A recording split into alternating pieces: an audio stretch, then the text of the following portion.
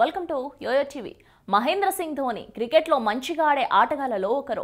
Team India senior cricketer Mahindra Singh Dhoni దేశ రక్షణ భాగం కావాలని 2 నెలల పాటు ఆటకు విరామం పలికాడు. ఇన్ని రోజులు ఆర్మీకి సంబంధించిన ట్రైనింగ్ ని కూడా తీసుకున్న ధోని బుధవారం విధుల్లో చేరాడు. లెఫ్టినెంట్ కల్నల్ హోదా కలిగిన ధోని ఆగస్టు 15 వరకు కశ్మీర్ లోయలో సేవలు అందిస్తారు. కశ్మీర్ లోయలోని సైనికులతో కలిసి patrolling, gourd post, gourd డ్యూటీలను నిర్వర్తిస్తారు. Kashmir లోని మిలిటెంట్ల ఏరివేతతో ప్రధాన భూమిక పోషించే విక్టర్ ఫోర్స్ లో ధోని పనిచేస్తాడు. సైన్యంతో పాటే ఉంటాడని భారత ఆర్మీ ఇటీవల ఓ ప్రకటనలో పేర్కొంది. ప్రపంచ కప్ ముగిసిన అనంతరం దేశ రక్షణకు అహర్నిశలు శ్రమించే సైన్యం విధుల్లో తాను భాగం కావాలని భావించిన ఈ మిస్టర్ కూల్ స్వయంగా వెస్టిండీస్ పర్యటనకు తప్పుకున్నాడు. 2015 సంవత్సరం ఆగ్రాలో ధోని తొలిసారి సైనిక పారాట్రూపర్ గా 4 రోజుల పాటు శిక్షణ తీసుకున్నారు. పారాట్రూపర్ గా ప్రాణాలకు తెగించి రిస్క్ తీసుకొని విమానంలో నుంచి పారాషూట్ సహాయంతో దూకి శిక్షణ పొందారు.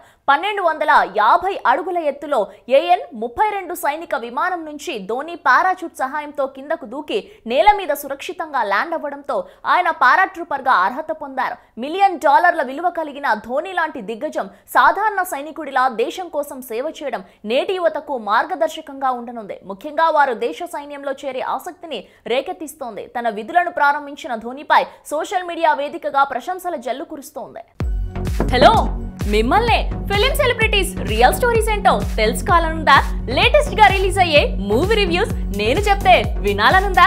ఇంకెందుకు ఆలస్యం, యోయో టీవీని సబ్స్క్రైబ్ చేసుకోండి. అలాగే మర్చిపోకుండా యోయో టీవీ యాప్ ని కూడా డౌన్లోడ్ చేసుకోండి.